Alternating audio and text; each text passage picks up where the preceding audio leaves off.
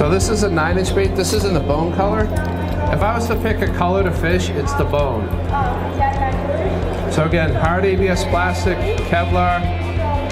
The neat thing about these baits, when they fall, they're gonna fall horizontally. See how they fall?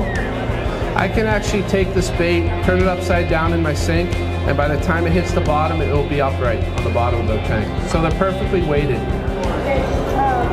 Again, this is a 6-ounce bait now, so this is, but watch this thing swim. Just a nice little wiggle.